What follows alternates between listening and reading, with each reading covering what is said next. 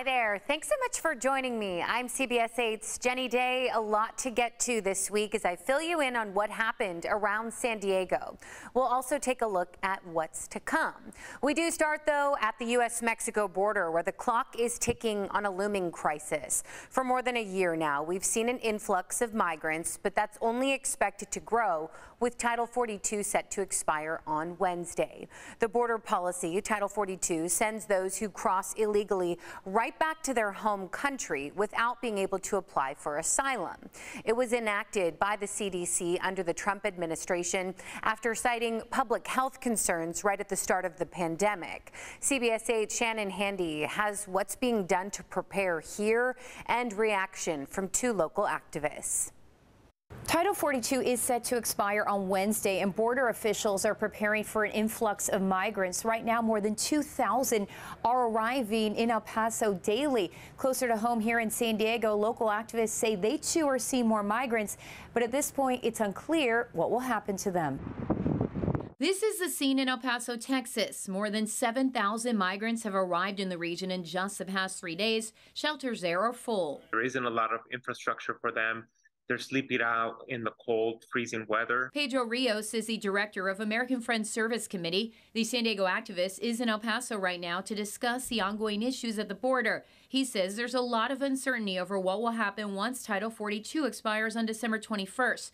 The pandemic-era policy gives the government power to turn away migrants, including asylum seekers, citing the need to prevent COVID-19 from spreading. There's not a lot of information, and this really frustrates and makes conditions much more desperate for migrants that are seeking information about how they might apply for asylum. Not only that, but he says the government isn't providing enough resources. Closer to home near San Diego, Enrique Morones, executive director of Gente Unida, says there's also a lack of information and infrastructure. They're looking for shelter wherever they can find shelter. It's similar in many cases to downtown San Diego, where you have these houseless people just camping all over the place. Morones worries some migrants are being taken advantage of by people who claim it can help them cross over more easily for money. Like Rios, he too wonders what the Biden administration's plan is come Wednesday. According to the Department of Homeland Security, they have a 6-pillar plan, which includes sending more resources to the border, increasing processing efficiency, imposing consequences for unlawful entry,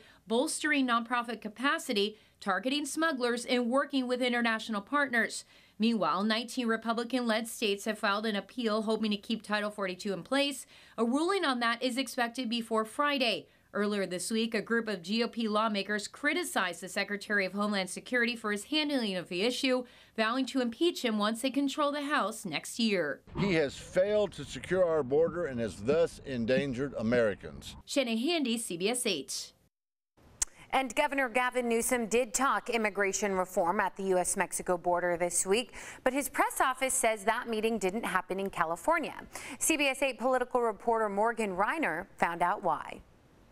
The email to the Capitol Press Corps this morning was 3 sentences long. The governor would be traveling to the U.S.-Mexico border to talk about immigration reform. Now, for a state like California that is home to more immigrants than any other state in the country, this is a critical topic. Now, in a national interview with ABC News, Governor Gavin Newsom said the federal government should be doing more to address the migrant crisis. He said the federal government keeps sending planes and buses to California full of migrants because of all the good work he said the state is doing for the immigrant community, like providing health care. But he says the state is overwhelmed. He said with Title 42 being lifted in just 1 week, the state will not be able to handle the influx. He said 9 shelters along the border are already at capacity. Now, Newsom said this is an issue that needs to be addressed by Republicans and Democrats, but not like how he said Florida Governor Ron DeSantis is doing it by sending immigrants to Martha's Vineyard. Again, the California press was not at this border tour, only national. Political analyst Steve Swat said that was not accidental. He is trying to raise his profile on a national level, and he would like nothing better than to be the firebrand on the left for Democrats who is willing to take on Governors DeSantis and Abbott on the immigration issue, because it's so important to California in a different way than perhaps it's important to those states. Newsom said he would be willing to work with Governors DeSantis and Abbott if they, quote, are willing to put aside their cruelty and their zest for demonization. Morgan, thanks, and stay with CBS8.com for developments. Well, the San Diego police officer who was shot in Mountain View Monday is back home with his family. 21-year-old Andrew Garcia, accused of shooting that officer, pleaded not guilty from his hospital room. We are told he was hospitalized after he ingested narcotics and they found him unconscious. Police say Garcia shot the officer after leading them on a chase, then barricaded himself in an apartment for nearly 10 hours. The officer was hit once in the chest and twice in the arm. We are all extremely thankful that the officer survived his injuries and that the prognosis for him is positive. Yeah, Garcia was on felony probation for a previous case and was denied bail. He'll face a judge again on December 23rd. Well, the city of San Diego has given the green light to shift infrastructure funding from wealthy areas to low-income neighborhoods. Up until now, the fees the city collected from developers stayed in the neighborhood where the project happened. The new rules will put the millions of dollars of money from developer fees into one citywide pot. The money will be used for parks, libraries, and bike lanes. Projects needed for public safety will be prioritized no matter what neighborhood is needed in. Because there hasn't been a lot of development or investment in the lower income neighborhoods, they've seen a lack of DIF funds. Excuse me here, but yeah, neighborhoods that will benefit from the change include places like Barrio Logan, San Ysidro, Encanto, City Heights, and Navajo. Well, some of the neighborhoods that could lose money are North Park, PB, and East Village. Chula Vista, meantime, will now move forward with renovations for a new art center. The city is allocating millions to remodel the building on 4th Avenue. Those funds were originally intended to be used to help people living on the street or help keep businesses open. In recent years, people have been critical of how Chula Vista has dealt with small businesses and the lack of services for homeless people. Now they are criticizing what they call the misuse of federal funding. Why the extra funding, and why weren't people notified of that? Why was it kind of, snuck in on the agenda? Yeah, in a written statement, the deputy mayor said it's an important project and fully support it as art brings pride and honor to the community, end quote. The renovation is planned to start in 2023. And National City is getting a new mayor this week. Longtime council member Ron Morrison will take over for Alejandra Sotelo Solis. CBS 8's Rocio De La Fe sat down with Morrison to talk about his plans and future for the city. Rob Morrison is no stranger to the public eye. The longtime politician served as both council member and mayor in National City before. He says he's ready to take on the big seat once more after winning what was a tight race. December 13th, yes. Ron Morrison is preparing to take his seat as mayor for the 4th time after defeating incumbent mayor Alejandra Sotelo Solis and Jose Rodriguez in the general election. There's just a lot that the city is in need of. Morrison won by about 70 votes. A little tighter than we thought. And a lot of that was over those late votes. And which those late votes, if you look, turned a lot of elections around all over the place. He says the task ahead won't be easy, but he's ready to address several issues the city is facing. I asked him about his plans to combat homelessness. He told me he's working to open a large shelter in the city and that the county should step up to provide more mental health and drug addiction services. That all comes under Health and Human Services. Different levels of government are given different responsibilities and the money that goes with it. Well, guess who has the money and the responsibility for Health and Human Services? It's the county. It's not the city. And we've got to really start pushing on the county. The county needs to do a lot more. I also asked him about crime in National City, which at one point was the highest in the county. Morrison says he'll combat the issue through policies he says worked during his previous tenure as mayor. Crime has increased. Before, we were the crime capital of the county, and that was one of the big things that I worked on when I was mayor before. And we worked for getting all of our departments together because it's not just a police issue. It's not all these. We pulled everyone together, the community together. We pulled Public Works, the Parks Department, Library. Another controversial topic, the low-riding cruising ban. This last Tuesday, we had it on the agenda to establish that this next year. We don't have all the details yet, to basically do that as a city event. So we want to have enough control so that there's not the traffic problems, there's not the crime problems, but everyone gets to enjoy the cars Morrison says the first order of business will be working with the council and says the hardest obstacle to tackle will be the division within his community. We're seeing that everywhere, and that is really what is keeping, I think, a lot of our communities from making any real progress, is all of this division. Morrison is set to take office next Tuesday, December 13th. Rocio de la Fe, CBS 8. Rocio, thanks. And this week, another major milestone in LGBTQ rights. Crowds gathered in Hillcrest to celebrate the Respect for Marriage Act, which President Biden signed into law on Tuesday. It ensures that same-sex and interracial marriages are recognized in every state. LGBTQ leaders say it was critical to pass the Respect for Marriage Act quickly in case the Supreme Court were to decide to reverse its landmark ruling on marriage equality, much like Roe v. Wade was overturned earlier this year. When the Supreme Court wiped out a woman's right to choose, it was a wake-up call to the LGBTQ community that our marriage equality protections were in grave danger. A recent Gallup poll finds that nationwide 71% of Americans support same-sex marriage, an all-time high. Back in 1996, when polling on this issue began, only 27% supported it. Meantime, San Diego City Council members have announced a resolution declaring San Diego a safe city for transgender, non-binary, and gender-diverse youth. City Council members Marnie Von Wilper and Stephen Whitburn made the announcement just earlier this week. They were joined by Trans Family Support Services and the Transgender Health and Wellness Center. Well, you know it by now. Fans around the world are reeling after the unexpected death of DJ and dancer Stephen "Twitch" Boss and how it happened. Twitch was widely known for his role as the dancing DJ on The Ellen DeGeneres Show, his charisma and his larger-than-life personality, making his death all the more shocking. CBS 8's Steve Price reports. Thank you. He always seemed to be smiling and having a great time. So tonight, sadness and shock that Stephen Boss, better known as Twitch, is dead.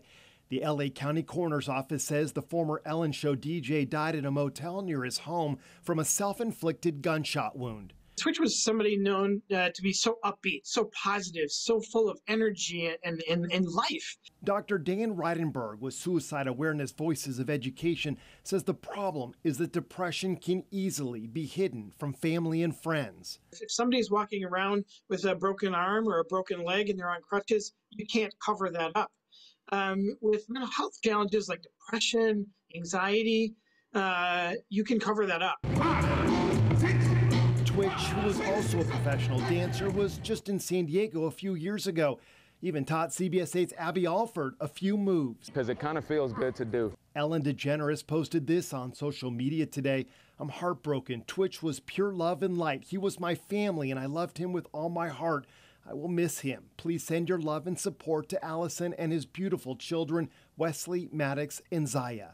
You just get it there and then bring it back. It's just two to each side, really. With the holidays approaching and family gatherings taking place, suicide prevention experts say this is a good opportunity to really listen to others, pay attention for warning signs. People talking about having no sense of purpose, no reason to live anymore. Everybody would be better off without me. The number for the U.S. Suicide Prevention Hotline is 988. If you can't get the person you're concerned about to call, offer to call the number with them and stay by their side. Peace, everybody. Twitch was just 40 years old. Steve Price, CBS 8. Yeah, check in with each other, take care of each other. That number again is 988. Well, you will soon be paying more for natural gas to fuel your home. SDG&E says wholesale costs for natural gas went up 19% between November and December. You'll see that price hike on your bill as your entire rate goes up. But the math is a bit more complex than that, and there are a few things that you can do to help keep your bill low. CBS 8's Jesse Pagan breaks it all down. After a year of ups and downs, the price of natural gas in the wholesale market reached a 14-year high in August. It came down slightly, and now SDG&E says it shot up 19% this month. The frustrating part is the wholesale market is responsible for that price going up considerably, and we feel an obligation to tell our customer that this is happening so that they can plan accordingly. SDG&E Communications Manager Anthony Wagner says the company wants to get ahead of it this time to hopefully help you avoid a shock at your next bill.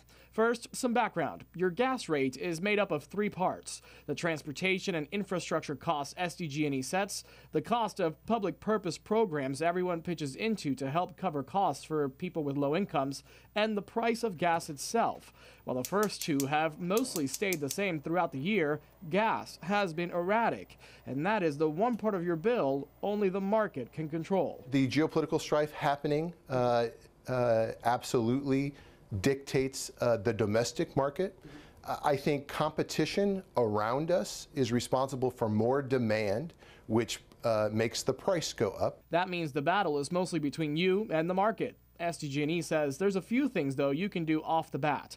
Caulk and weather strip around doors and windows with open spaces to keep heat where it's supposed to be. Keep your furnace clean. Change the filters once a month to keep it running efficiently. Do your laundry with cold water and take cooler showers, keeping your water heater around 120 degrees. I think it's safe to use the word unprecedented in that we saw a 19% jump in the overall rate. It wouldn't be outlandish to think that that runs in parallel from December to January, and it be that much greater. Now, there are also assistance programs you can apply for to get discounts on your bill, get on a payment plan, and more. Go to the help button on CBS8.com for those. And Wagner says that they expect some relief from the natural gas price roller coaster around February and March when demand then gets lower. Well, promising signs on the horizon for home buyers right now. Mortgage rates are down for the 5th straight week. The average 30-year fixed is now 6.31%. That's down 0.2% from last week. Still more than double what mortgage rates were a year ago, though, when they stood at 3.1%. Despite consecutive interest rate hikes from the Federal Reserve, mortgage rates have been falling recently, with analysts cautiously optimistic that inflation may have finally peaked. Well, California will soon start forbidding the sale of flavored tobacco products after the U.S. Supreme Court upheld the ban on Monday. Big tobacco companies had turned to the courts after 63% of California voters backed the ban last month, which will include everything from candy-flavored vape cartridges to menthol cigarettes. Some local smoke shops say this move could run them out of business, pointing out that in some cases, flavored tobacco makes up 80% of their sales. But anti-tobacco advocates counter that this ban will help save lives in the long run. If we can stop the addiction now and prevent more young people from becoming addicted, then we certainly can prevent negative health impacts later in life for the next generation. Yeah, and this ban on flavored tobacco product sales will go into effect throughout California December 22nd. Well, now to a problem a lot of you have been telling us about for years that may finally be solved for some lucky San Diegans. CBS 8's Rocio De La Fe explains what's being done to bring peace and quiet to some Point Loma neighborhoods. Thousands of homes are sound insulated thanks to a Quieter Home program, giving thousands of homeowners most impacted the chance to enjoy their homes without the noise. Wendy Subiaga is one of the now 5,000 homeowners in San Diego who can sleep a little better at night. In 2021, her home in Point Loma received retrofitted exterior doors and windows to drown out the constant sound of airplanes that take off every few minutes. It isn't completely soundproof, but it has brought the noise level down considerably. Her home is just minutes away from the airport and even has a complete view of the runway from her bedroom window. After a while, you just get used to it. But I would say if it was a 7 out of 10 from an annoyance level, especially at 6:30 in the morning when they start taking off, I'd say it's down to a 1 or 2 out of 10. Like, I don't even hear it anymore. When an airplane goes by, you can hear it from inside the home, but it's not even loud enough for it to be picked up on the sound meter. But outside the house, it's a totally different story, with sound levels measuring at more than 80. The sound insulation treatment aims to give those living in Bankers Hill, Point Loma, Ocean Beach, South Park, and Golden Hill a quieter place to live. The program began in 2001, and in 2021, it received grants totaling to almost $26 million from the FAA to continue expanding. This week, the program began work on non-residential properties, including a church and preschool. Really what this does is it allows people to enjoy the inside of their home without the pause when the aircraft fly over. Jana Knack is the program manager in the Planning and Environmental Affairs Department at the Airport Authority. She says having the airport located downtown does create challenges, but the program is always looking for solutions. Our communities, Bankers Hill, Point Loma, Ocean Beach, South Park, they're older, early 1900s, older homes, and that requires a unique approach. The program itself is at no cost to the homeowners because of the FAA grants. It ranks people based on the lengths of ownership of their home. Knack says she expects many more homes in non-residential buildings to be completed. To find out if your home may be eligible, we posted everything you need to know on our website, cbs8.com. Just click the help button. Rocio de la Fe, CBS 8. Interesting, Rocio, thanks. Whew. Well, how about this one? San Diegans are reporting a major uptick in rats downtown. A local pest control company says several factors are contributing. For example, the winter months cause rodents to seek shelter in warm and dry places. Rats are also getting harder to get rid of as super toxic rat poisons are now banned in California. It's important to prep your home as well to stop them from coming in. Rodents can fit through very small openings. If it's bigger than a quarter, it's big enough for a rat. If it's bigger than a dime, it'll let a mouse in. So making sure that you plug those openings. Other things are just making sure you close your garage doors when it starts to get dark. A dime, wow. He added that trash, dog or cat food, and kernels from palm trees really attract the rodents. You can request a free inspection from the San Diego County Vector Program if you are concerned. Well, people in a military housing neighborhood reached out to us saying that there are vagrants living in a unit next door. Our Brian White has been working for you to get answers and has an update for us. I'm here near Murray Ridge Road in a Liberty military housing neighborhood where neighbors had reached out to us about a problem house just down the street here where they say 4 to 5 vagrants had moved in, were dealing drugs, and it had them all on edge. Now, I first reported this story Monday, and the very next morning, that unit was vacated. It was like seeing somebody that I had actively saw on a mattress behind CVS go into a housing unit that's 4 doors down from me. It was like, whoa, what's going on? This active duty member of the U.S. Navy who wanted us to blur her face reached out to us for help.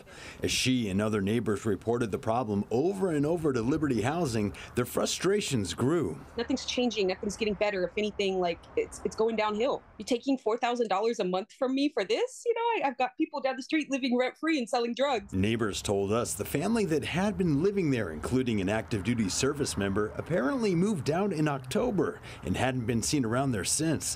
That's when neighbors noticed a group of about 5 vagrants began staying there. Another neighbor I spoke with has 2 kids, and she also wanted to remain anonymous. I'm obviously on edge at all times of, the day. In military housing, you're supposed to feel like you're somewhat safe. I have 2 young kids, and I don't want them to be exposed more to this. That day, I paid a visit to the Liberty Housing District office about the situation. And the very next morning, they took action. I saw the squatters moving out, packing boxes, putting them in the black truck.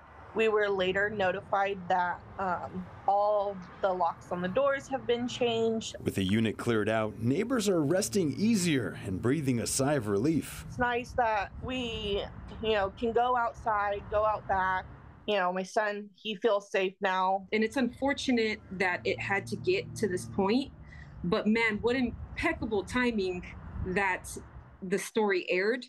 And the next day, I guess some magic paperwork went through or something, That was just such a relief, like I said, to have something actually done. Feel like a lot of neighbors are finally going to be able to maybe sleep a little better at night. In Serra Mesa, I'm working for you. Brian White, CBS 8. Brian, truly thanks. Well, a local doctor charged with involuntary manslaughter is still practicing medicine in the South Bay. And despite the serious allegation against him, his medical license was just renewed. Steve Price has the latest on this case and also is working for you, looking into the system that keeps important information hidden from other patients. Dr. Carlos Chacon, the owner of Divino Plastic Surgery, is currently facing a charge of involuntary manslaughter because one of his patients died after surgery.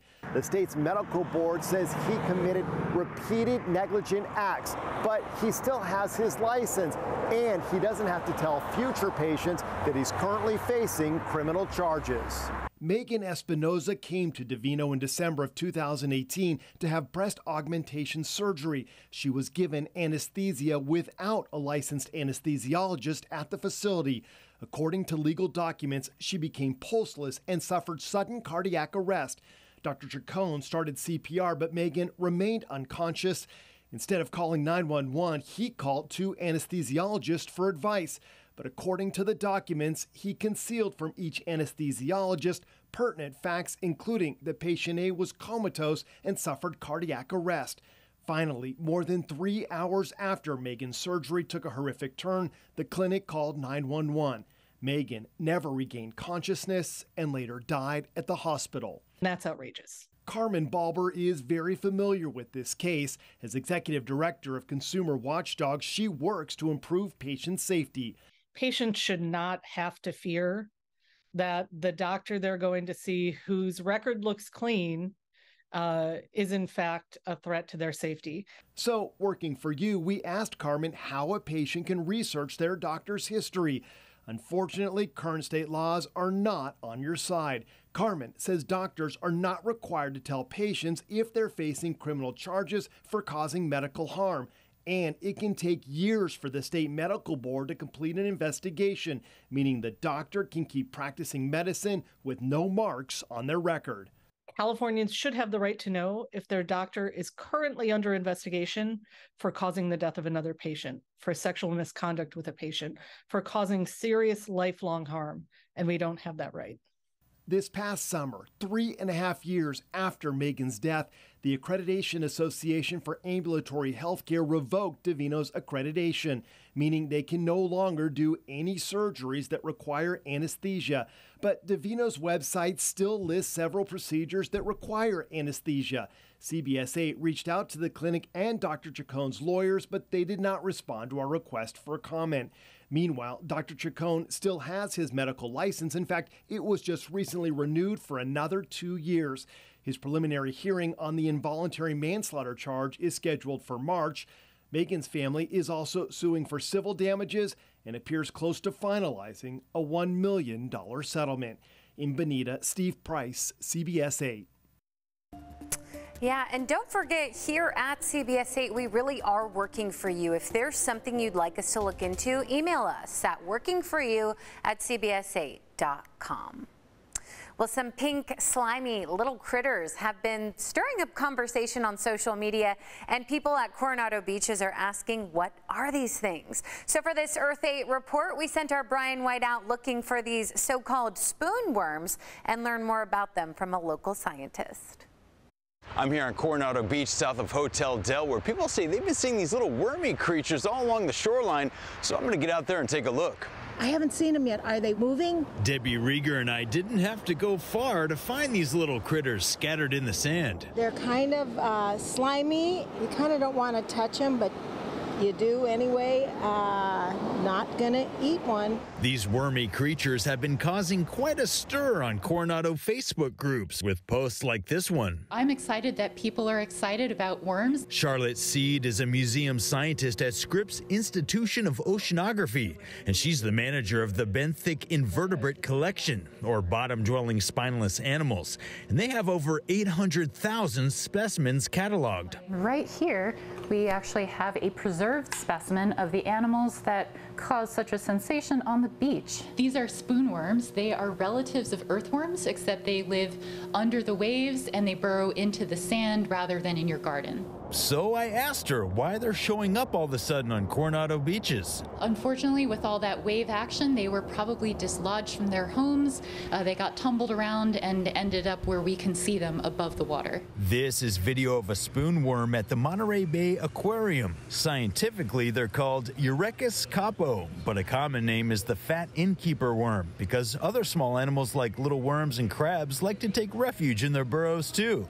And turns out they're pretty good stewards stewards of the environment. They are eating sediment, they're cleaning that water, everything that comes through their burrows, so that may seem yucky to us, but it's delicious to them and they're doing us and the environment a favor. Rumor has it they're edible, not necessarily for us humans. Leopard sharks, however, find them a tasty snack. I'm not going there.